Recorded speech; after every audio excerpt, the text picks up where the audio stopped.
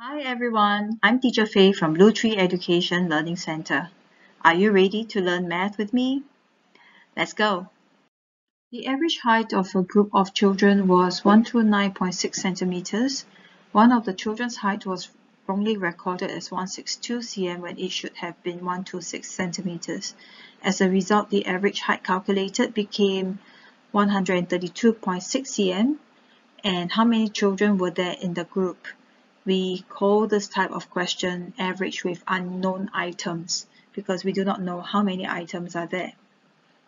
So the big gap, which will be the big difference, would be the 162 cm minus 126 cm, which is that 36 cm. And this 36 cm extra had caused everybody's average height to increase from 129.6 to 132.6.